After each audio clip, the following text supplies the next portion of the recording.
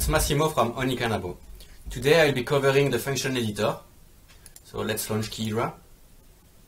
As you can see here, I'm starting from a blank profile and I'll be just using the K key as context sensitive shortcut.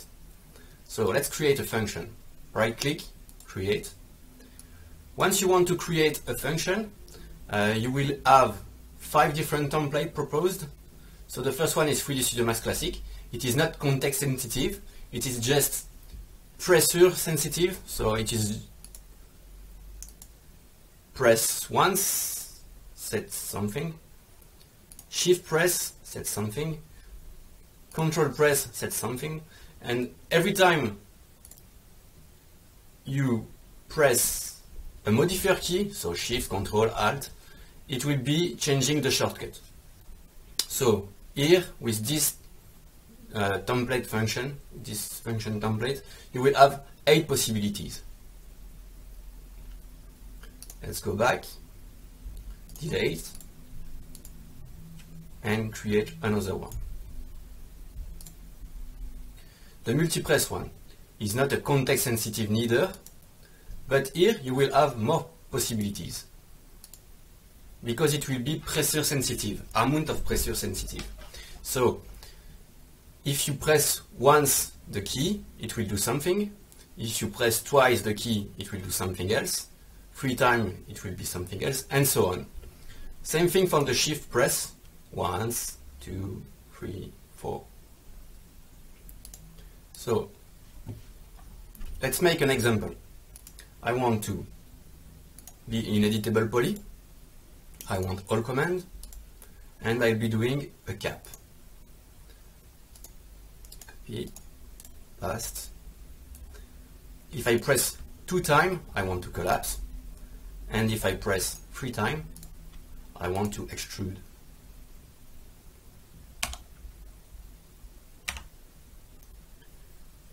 Extrude settings. So save, and now let's go to the model. I'll be deleting the face, delete, border, and press once. It cap, as expected.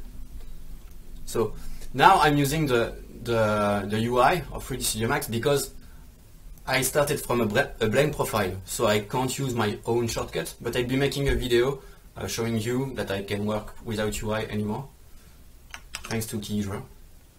So if I press twice now K, it is supposed to collapse. Let's see what happened. 1, 2. It collapsed, no problem.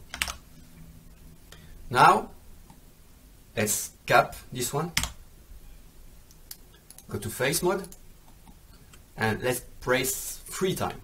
1, 2, 3. And it extrudes, no problem.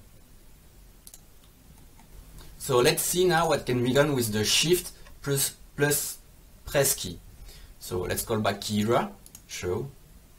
As you can see here, I've set shift plus press once, it will connect. And if I hold shift and press twice the key, it will pane connect.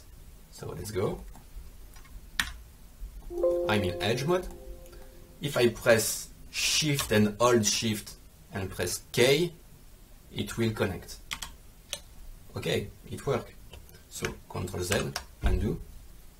And now, if I hold shift and press twice the K key, it will activate the pane connect here.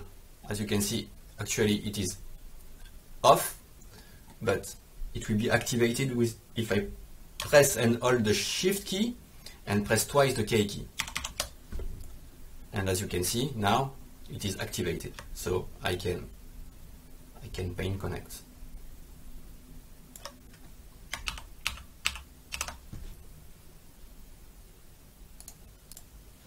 So now we do have more possibilities. It is 4 press multiplied by the different possibilities thanks to the modifier keys. So multiplied by 8 equal 32 hotkey